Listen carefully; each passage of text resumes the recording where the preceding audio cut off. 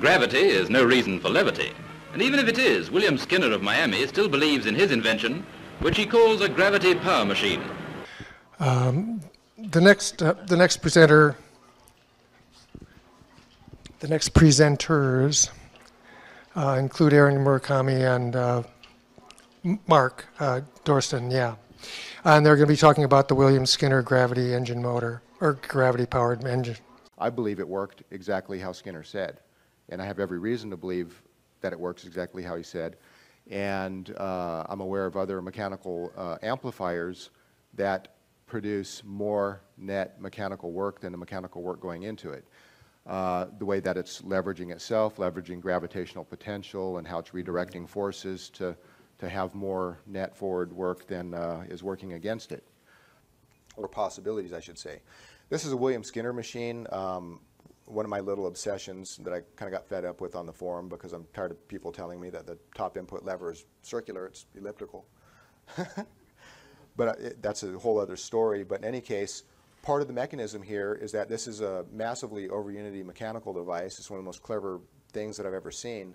And what happens is that there's a lever rotating a weight, which rotates another weight down here, and all these disconnected little deals. But what happens is any of the reaction in the system whips this weight on that graph, the graph paper.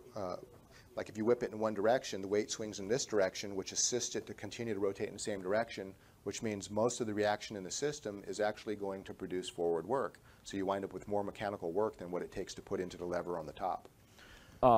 And if you look at this frame, it's Frankenstein's bride. You'll find welded in holes, you'll find butt welds, you'll find about the only thing that's original are the screws on the feet where I leveled it.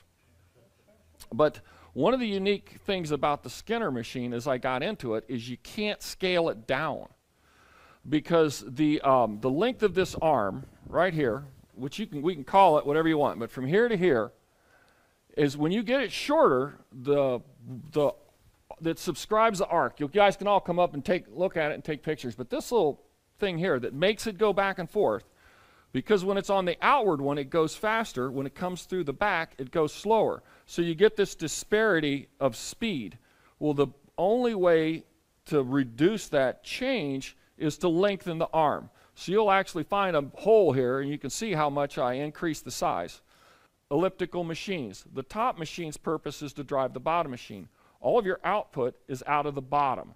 So that means, and these are just previous drives, and what I was trying to do is reduce the changes in acceleration. So I'm building all sorts of things where I have a small fortune, by the way, of linear bearings. If anybody is interested, I've got drawers full of those things.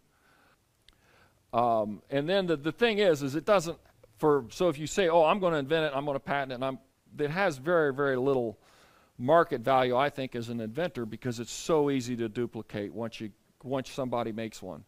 You put the measurements on, and anybody can build it. Thank you for your talk.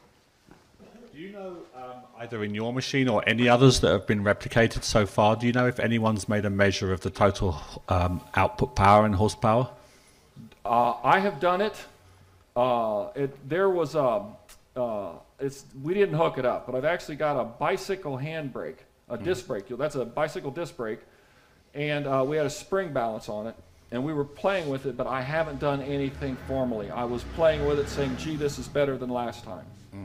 So if you hook it up, and you can take that bicycle brake and put a spring on it, or I think Peter or Paul Babcock told me to put a motor on it, and then you can really do some accurate and formal.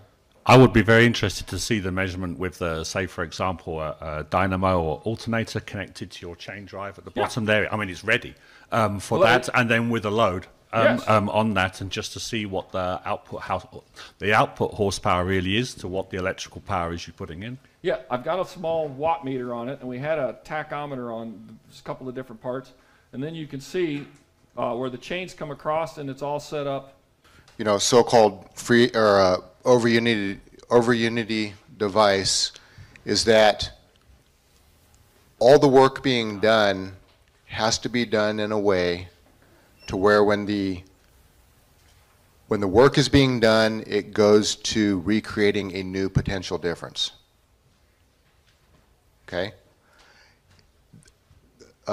That's how you allow gravitational potential to come in to do work.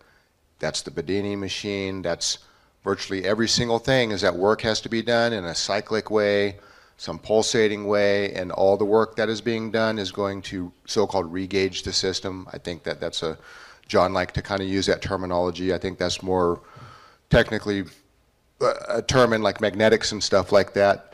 But any work that's being done to spin that weight, any work, any loss goes to re-gauging itself or resetting itself in a way to where you create that gravitational dipole so that gravitational potential can come in and do work over and over and over. So the work just has to reset a new potential difference. So here, the reason this works, when this is stationary, the weight sitting here, not swinging, is a balance, at a balance point with this weight here. And what happens is as this swings in the gravitational field, when it comes down to the bottom, it adds the centrifugal force to its weight, and that's how it can lift this side. And this is exactly what the ellipse in this system is doing, because you have these accelerations and decelerations. That's changing how much inertial energy is oscillating the gravitational field, and that's exactly why this works.